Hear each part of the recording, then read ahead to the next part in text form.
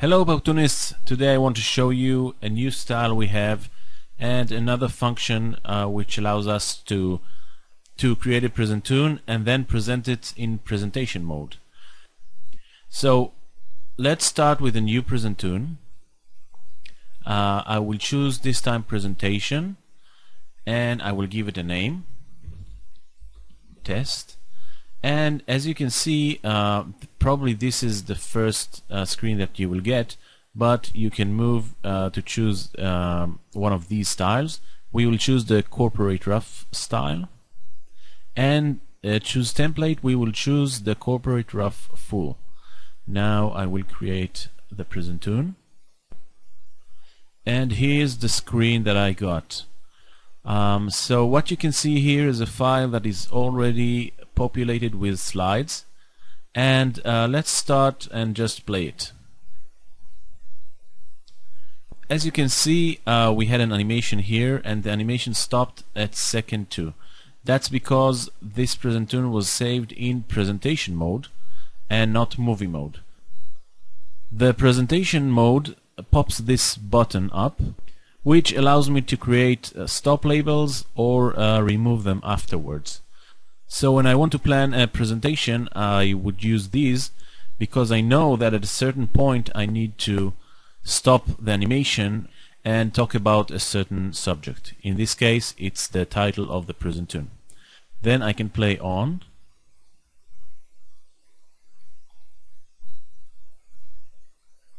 And as you can see, I actually move to the next slide, which has 3 elements appearing on the stage.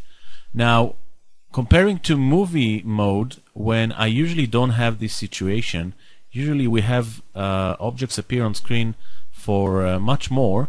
In the presentation mode, I actually don't need more than that, because I know that after this second, all the objects disappear. So this one and this one have more, but the last one actually only appears, and then the presentation stops, and then afterwards it disappears. So this is basically it. All of the objects has the same options as the objects on the movie mode. We can use the enter effects and the hands and image holders and so on. Now another improvement we had lately is inserting these buttons inside the tool. So let's click the share button, which actually brings us to the player of this specific Presentacion. So now, as you can see, because we saved this Presentacion in presentation mode, we have a different player here, which is the presentation player, and you see that we have the number of slides and on which slide we are at right now. So this is the play button. I can play the presentation. It stops. I can play it again, and you see now I move to the second slide.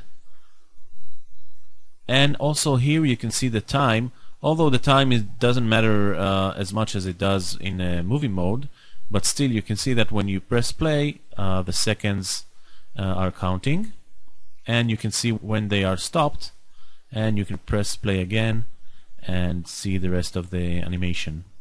Also, of course, you can flip back to the previous slides and positions. So last thing I want to show you is that inside the tool you actually have here the library, and even if you start with the blank Presentacion, you can create your own compositions of these objects.